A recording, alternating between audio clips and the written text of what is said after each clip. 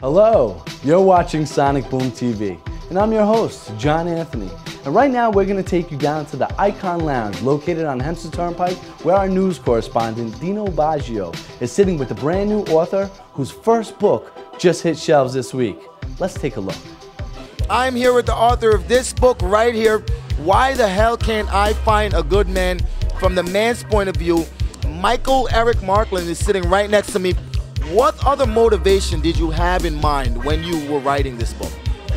Well, I feel that there are discussions that men and women don't have when you're beginning a new relationship or even an existing relationship.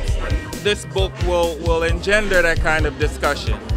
That was the primary motivation. I also thought that this was a conversation that a father has with his daughter. We'll be right back to speak a little bit more about this book and the future for Mr. Micheal Eric Markland.